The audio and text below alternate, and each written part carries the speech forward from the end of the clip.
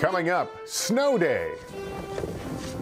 As parts of the country get hit with a winter blast this week, we'll look at the science of snow. Then, President's Day explained. Plus, sweeping the competition.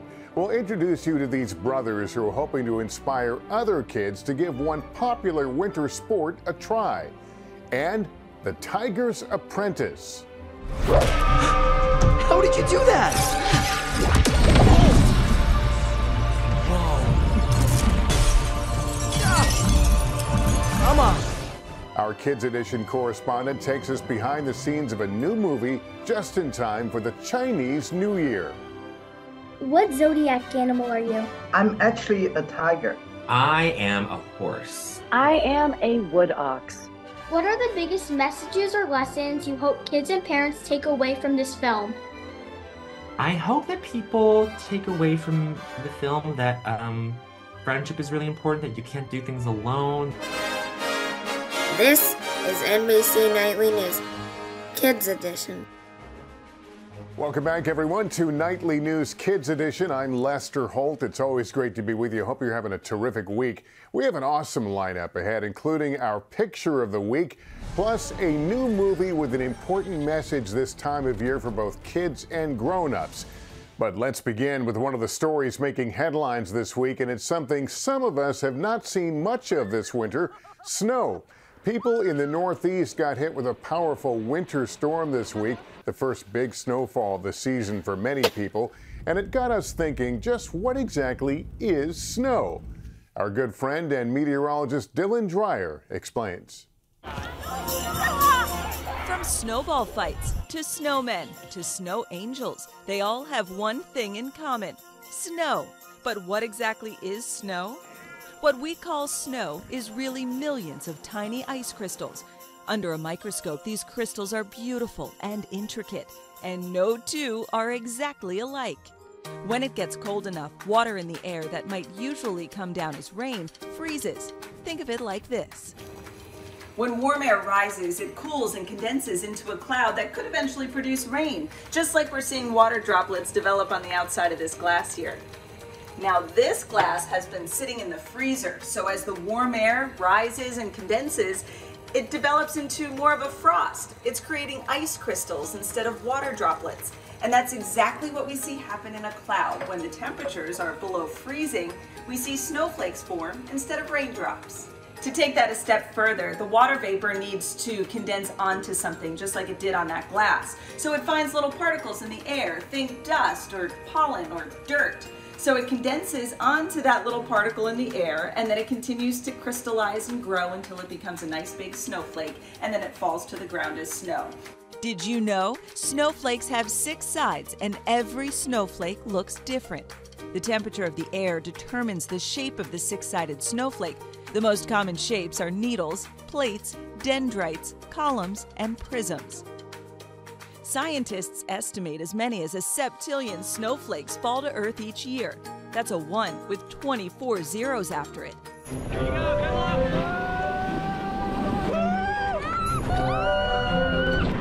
Watch out below!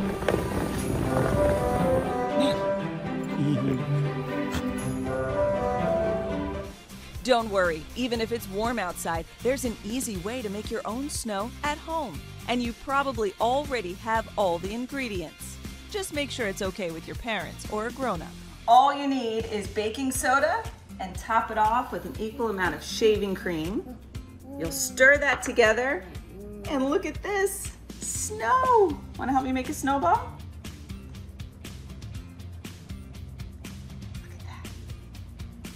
So no matter where you live, you can enjoy the magic of winter and the science of snow. Just be sure to bundle up, be safe, and enjoy.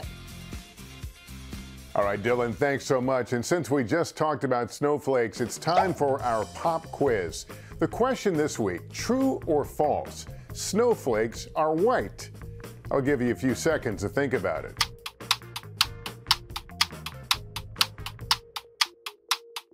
Okay, time's up. You can probably smell this is a trick question, kind of. The answer is false.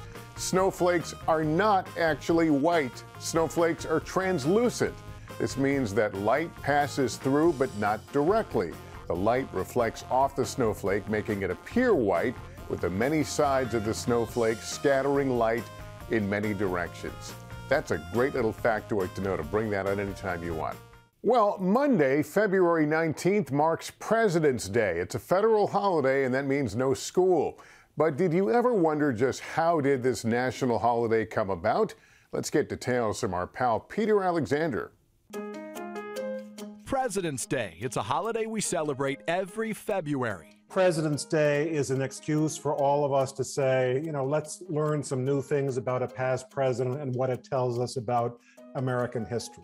President George Washington, the first president of the United States, is a big part of that history, and why President's Day is officially called Washington's birthday.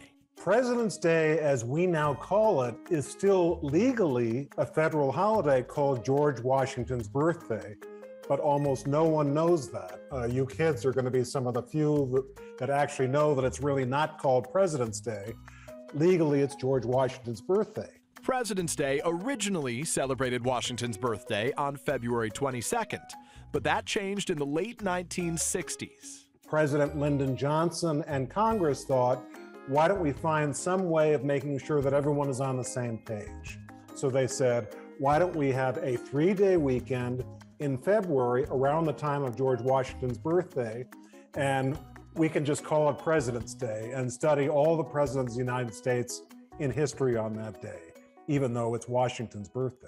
So Congress passed the Uniform Monday Holiday Act to give government workers more 3-day weekends.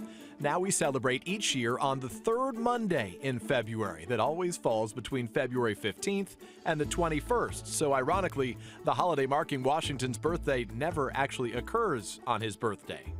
And it usually falls pretty close to another famous president's birthday, Abraham Lincoln. He was born on February 12th. Many people use the day to celebrate his birthday too, which is why we typically call the holiday President's Day. 4 U.S. presidents were actually born in February: Washington, Lincoln, William Henry Harrison, and Ronald Reagan. President's Day is important. It reminds us that it's a very good idea to remember in American history how much it has mattered who happened to be president of the United States or not. If someone had been president other than Abraham Lincoln or George Washington or Franklin Roosevelt, we might not be living in the country that we are. And speaking of American history, did you know Abraham Lincoln was born in a log cabin? Grover Cleveland was the only U.S. president to serve 2 non-consecutive terms. He served as our 22nd and 24th president. Calvin Coolidge was said to be a practical joker and liked to ring the White House doorbell and then hide. And President Washington never lived in Washington, D.C. He's the only president to have never occupied the White House. So if you're looking for a sweeter way to celebrate our founding father, rumor has it a young George Washington chopped down a cherry tree. So maybe a piece of cherry pie. All right, Peter, thanks. And cherry pie sounds really good to me. Let's head to Florida now for our picture of the week.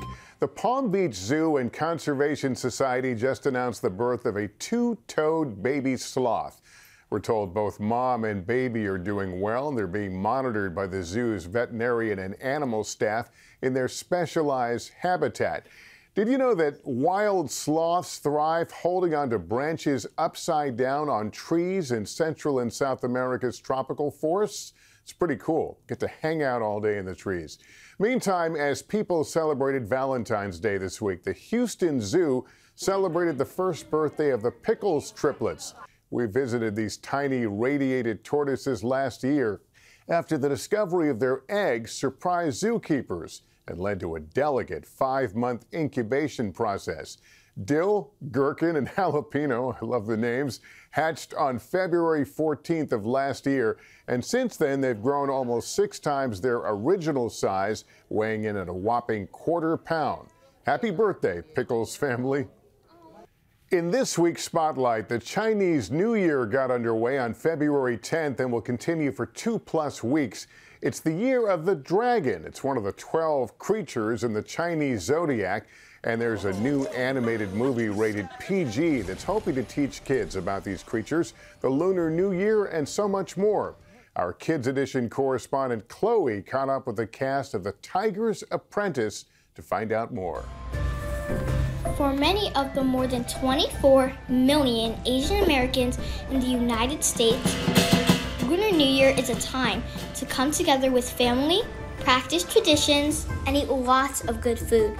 Each Lunar New Year is represented by one of the 12 Chinese zodiac animals. Each one is said to have different personality traits, strengths, and weaknesses. To find out which zodiac animal you are, look for the year you were born. My dad is a tiger, and my mom and I are dragons. Dragons are considered strong, wise, and lucky. Rats are said to be thoughtful, organized, and hardworking. Tigers are believed to be adventurous, brave, and determined. And guess what? These animals also happen to be characters in a new movie about the Chinese zodiac called The Tiger's Apprentice. I had the chance to speak with the cast and crew of this exciting new film. What zodiac animal are you? I'm actually a tiger. I am a horse. I am a wood ox. Pig. I don't know what material the pig is made of, but that's what I am. Actor and martial artist Brandon Suhu is the voice of 15-year-old Tom Lee, who learns that he is part of a long line of guardians with special powers. How did you do that? Whoa. Come on. With help from the Zodiac, Tom must protect the Phoenix and save the world from the evil villain Wu. I can remake the world without humans. One thing that Tom's really good at doing is, being able to maintain a positive outlook on things when things get tough, which is something that a lot of people could really benefit from, taking into difficulties in their life, is to be able to stay positive and, still find the humor in really tough situations.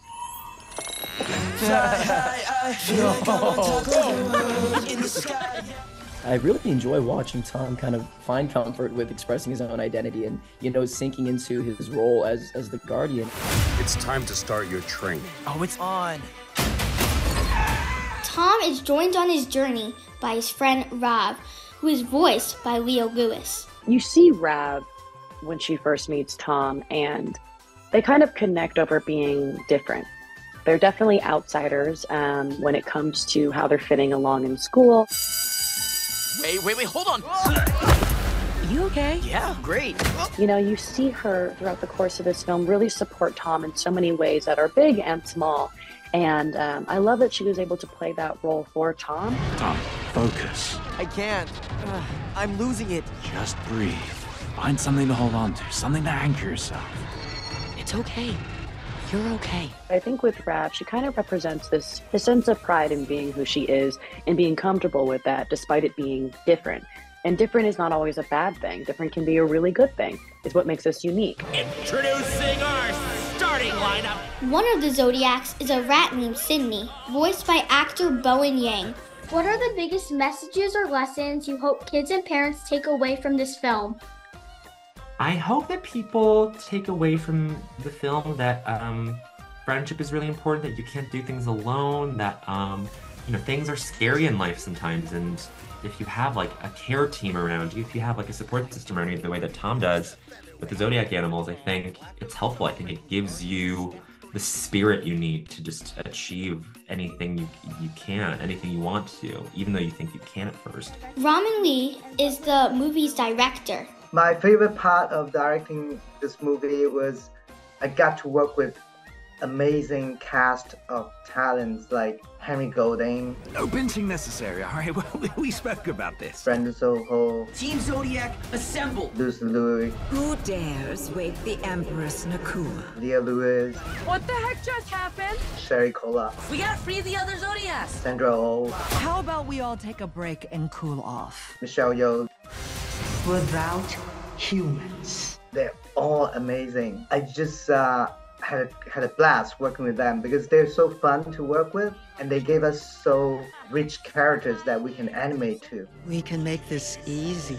You know what I want, old woman. I hope the kids and parents, after they watch this movie, they'll understand Tom's story and then how he learned to not solve his problem by fighting. I think Sydney as a rat really helps him do that because Tom just doesn't quite understand or realize where his power is coming from. It's not from this, it's not from his fists, it's from within, it's from his heart, it's from his mind. It's a film that has so much culture and heritage, and it's a film about learning to be proud of that too. Also, the cast and crew are celebrating Lunar New Year on and off the big screen. How do you say Happy Lunar New Year in your family? My family says Gung Hei Fa Choi. Yes, so in Mandarin, which is what my family speaks, we say 恭喜发财. 恭喜发财, 新年快乐. Or we say 新年快乐, which is Happy New Year, literally. 恭喜发财, 恭喜发财. 新年快乐. Or we say 万事如意, which is like, may you prosper for many years. So I just say Happy Lunar New Year. I love you. Whether or not your family is celebrating Lunar New Year, the Tiger's Apprentice can teach you more about this amazing celebration, as well as the power of friendship, family, and tradition. It's in your blood. For Nightly News Kids Edition, I'm Chloe. Happy Lunar New Year. Gung Hei Fa Choi. Okay, Chloe, thanks very much for that. So great to have you on Kids Edition. The Tiger's Apprentice, by the way, is streaming now. Finally, in our Inspiring Kids series, it's a popular sport that requires a broom, a stone, and some ice. We're talking about the sport of curling, and two brothers are hoping to inspire other kids to follow in their footsteps. Let's get details now from our friend Gabriella Rudy.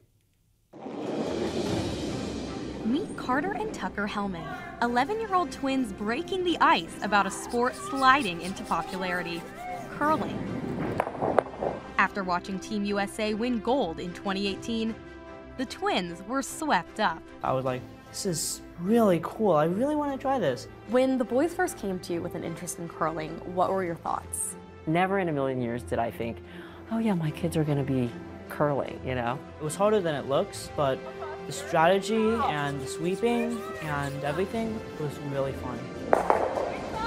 As the twins told me, curling is not as easy as it seems. It takes a mix of precision, accuracy, athleticism, and of course, sweeping.